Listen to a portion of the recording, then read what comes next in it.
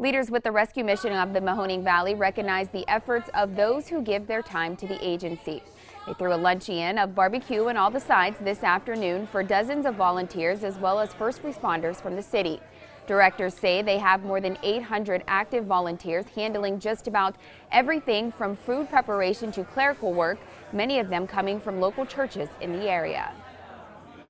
But in addition to that, we have volunteers from every walk of life coming in. We have volunteers who used to be clients, who come back years later, who want to give back to an organization that helped them in their time of need.